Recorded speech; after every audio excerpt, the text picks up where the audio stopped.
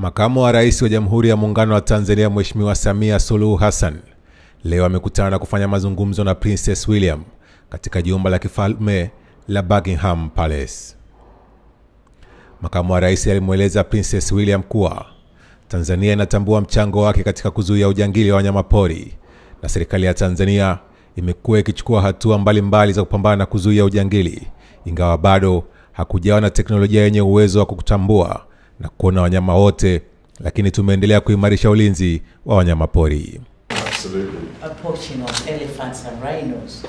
So with your efforts, our population, elephant population has increased and poaching has gone down. So we thought we sent you some of your babies. Yeah, that's fantastic. Thank you very much.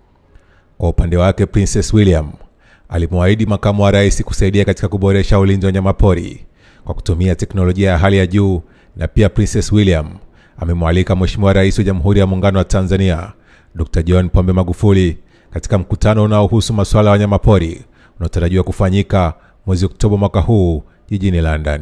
Honor for me to meet you this morning. No, it's very kind. Yeah. I hear the president doesn't travel. He's got lots going on. Busy.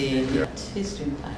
Makamu wa Rais Mheshimiwa Samia yupo nchini Uingereza kumwakilisha Rais wa Jamhuri ya Muungano wa Tanzania Dr. John Pombe Magufuli katika mkutano wa kuwa nchi na serikali wa nchi za Jumuiya ya Madola.